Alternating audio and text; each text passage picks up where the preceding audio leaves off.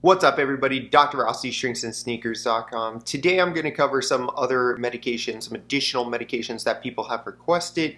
So one of the most commonly prescribed medications that I want to cover that goes hand in hand with venlafaxine is a medication called Desvenlafaxine or Pristiq.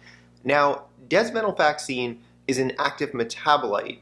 It's O-desmethylvenlafaxine, ODV for short, of venlafaxine. And how does this metabolite come about? Well, when you take medications, your body usually metabolizes these medications, sometimes into an active metabolite. So in this case, your liver, and specifically the cytochrome P450 system, is going to metabolize venlafaxine into this metabolite ODV.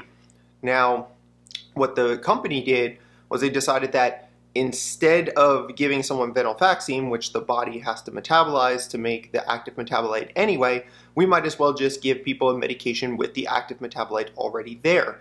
So this is sort of how it came about. It's really a derivative of venlafaxine, and it has many of the same properties.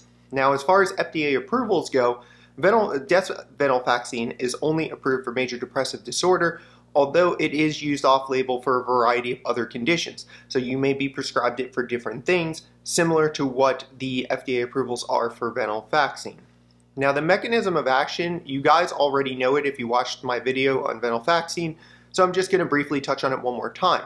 So this medication is going to boost the neurotransmitters serotonin, norepinephrine, and dopamine. It does so by blocking the serotonin reuptake pump, also blocking the norepinephrine reuptake pump, and it increases dopamine in the frontal cortex because that norepinephrine reuptake pump is the one that removes dopamine from the frontal cortices. So what we see here is an increase in all three neurotransmitters, but specifically we're going to focus on the serotonin and norepinephrine component because that's the majority of how this medication is thought of. It's thought of as a serotonin norepinephrine reuptake inhibitor. Now, the dosing is a little bit easier than what we see in venlafaxine. If you've watched that video, then you know that you have to get to doses above 225 milligrams to start to get that norepinephrine effect. Now, if we want to get the norepinephrine effect, we got to go high with venlafaxine. So how is it different with Pristiq? So with Pristiq, it's a little bit different in the sense that you start at 50 milligrams per day, and then you can increase to a maximum dose of 100 milligrams per day.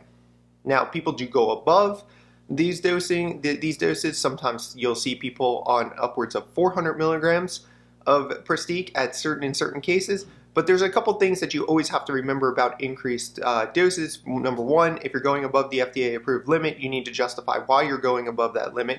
Is this person a rapid metabolizer of the drug? Did we do blood levels? Do we know whether or not they're low?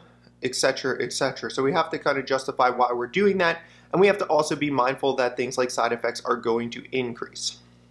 The other benefit of Pristiq is that although it's more potent at the serotonin transporter, so that's the same thing with venlafaxine, which was more potent at the serotonin transporter, what we see is that it gets greater norepinephrine transporter inhibition relative to venlafaxine. So if you're trying to get that norepinephrine effect much earlier and with lower doses, then Pristiq is the option for you because it has a little bit greater potency for inhibition of the norepinephrine transporter. So that's one thing that separates this from venlafaxine and might make this a better option for somebody who's looking to choose between the two of them.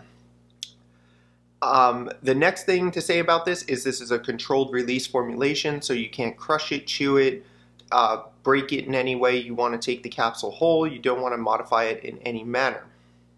The same issues with venlafaxine that we saw with withdrawal, and I talked about extensively in the venlafaxine video, are going to apply here for Pristiq.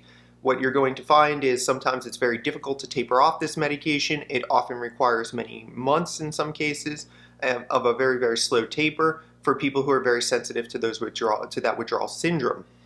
Also, another technique that I talked about in the venlafaxine video extensively was this idea of using fluoxetine. This is essentially the SSRI with the longest half-life. So this will help to alleviate some of those withdrawal symptoms. So you start that before tapering the medication, and then you can slowly taper the medication. So these are the options here. Other things we have to be mindful of, just like with venlafaxine, you have to be mindful of blood pressure increases, so you want to be monitoring blood pressure before and during treatment to make sure there's not a significant rise in blood pressure. Now, side effects are going to be, as expected, very similar to what we've seen with venlafaxine, but I've broken them down by percentage, listing the ones that are the most common and what percent of patients who use this medication actually get this side effect. So the number one most common side effect is nausea. 12% of patients will get this. The second most common side effect is dizziness. That will be 8% of patients. The third most common side effect is going to be increased sweating, and that's going to be 6%. And the fourth most common is constipation at 5%. There are other side effects to be mindful of. Some people have decreased appetite, some people experience decreased libido or sexual dysfunction, as well as abnormal dreams, ringing in their ears, and vertigo. So we want to be mindful that other things are possible, but the most common ones are listed above. Now, I've had a lot of questions and people wondering, can you combine this with mirtazapine to make California rocket fuel? The answer is yes, of course you can, because it's pretty much the same as venlafaxine, and you're trying to get that increased norepinephrine effect, so you're going to combine these two medications the same way. Mirtazapine is a popular option for combination. Also, if someone's having difficulty with depression and insomnia, you may choose something like trazodone at night to help that patient. And again, if you're trying to target additional neurotransmitters, say more dopamine effect, you may use something like bupropion or Wellbutrin, which is also a popular medication combination with desvenlafaxine. Now, obviously, monotherapy is preferred. We want to make sure we're titrating to an appropriate dose. We want to make sure the patient stays on the medication for a long enough period of time. But when those two things have been done and there's still not full remission of symptoms, we may want to look for combination therapy. So that's where things like California rocket fuel come into play. To wrap this up, I'll say that desvenlafaxine does offer some benefits. The main benefit in my mind is that you're targeting a higher potency norepinephrine transporter inhibition at lower doses. And you're already starting with the active metabolite that in the case of venlafaxine, the body actually has to metabolize to this metabolite before it starts to do what it's supposed to do, right? So I like the idea of starting with the active metabolite to begin with. I like the idea of lower dosing, and I like the theoretical idea of it hitting these norepinephrine transporters at a much higher potency than venlafaxine, requiring lower doses. With that said, it still has the same problems that venlafaxine has in terms of withdrawal. It can be difficult to taper off of this medication.